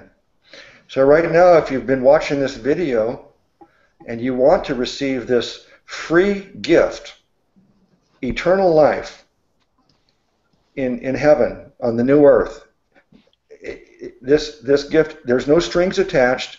Jesus is offering it to you right now. The only thing you've got to do is come to him to receive it. The Bible says, whosoever shall call upon the name of the Lord shall be saved. Just say, Jesus, save me. Give me eternal life. I believe in you. Okay? If you do that, please put make a comment on this video, and we'd love to know about it. Okay, everybody, panelists, thanks again. I'm going to end the live stream right now, and then, of course, I look forward to talking to you guys after the show. So let me end it right now. Bless you all in the name of our great Savior God, Jesus Christ.